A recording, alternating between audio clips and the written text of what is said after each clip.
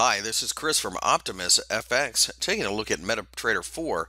In this video, I'm looking at menus and toolbars. As you can see at the top of the platform, you have several different menus that you can work with. You have a chart menu, it looks like a chart actually, that can restore, minimize, close, go to the next chart, etc. Pretty straightforward. The file, of course, is all about saving. As a picture, you can print, you can open up an account from there if you don't happen to have one. Pretty standard as far as computer applications are concerned. View is pretty straightforward as well. This allows you to look at different boxes on your trading platform. So, for example, Market Watch, you can see what the market's doing at that moment. You can also open up, for example, the terminal that shows you like all of your account information.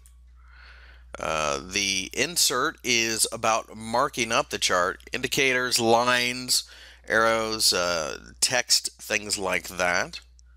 The charts menu pulls down the ability to do a lot of different things: auto scroll, chart shift, volumes. You want to click on volumes, that can appear. You can switch to a bar chart, etc. So you see I'm changing that right along, and go back to a candle. It's just as easy. And if I want volume off, just click on that again. The tools, you can just go to New Order, History Center, Global Variables, that type of thing. Windows, it can pull up all the windows. You can see I have these windows open.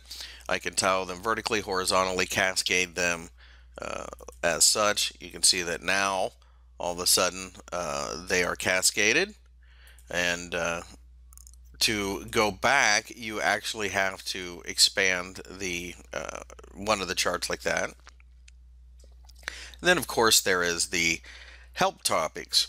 So pretty straightforward, pretty easy to deal with.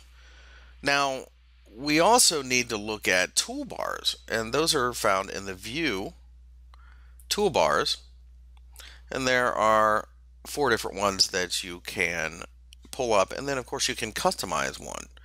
So if you click on standard, you can see that the toolbars will do pretty much everything that the drop-down menus will do. You can see that, like, for example, if you hover over, it tells you what each icon does. New Order. You can turn on auto trading, which is for automated expert advisors, think trading robots, that type of thing. You can do strategy testing. You can open up the terminal, the navigator, the data window, the market watch, the profiles, and then you can close, or you can open a new chart.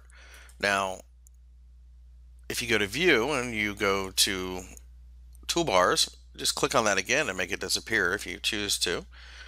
You also have the charts toolbar, and this is where you can change the look of the chart. Obviously, zoom in, zoom out. Pretty standard. Arrange the windows as non-overlapping tiles. Scroll to the end of the chart, shift end, so that you're not actually right there on the end. Most people prefer that. You can add your indicators here, and then of course you have your time frames here that are available, and then the various templates that you can take a look at. So you can get rid of that. Then line studies. Now this is trend lines, that type of thing. So you can see I can draw a trend line there. You have equidistant channels, draw text, that kind of thing. You can change the look. Instead of a crosshair, or instead of an arrow, you can have a crosshair, and you can see that that shows me exactly where I'm at on the chart. And you can take that off and then go to time frames, and then of course this just simply changes the time frame. Pretty straightforward, pretty easy to do. You can also have them all on, obviously, so I'll go ahead and put all of them on, and you can see that I have all 4 of these on.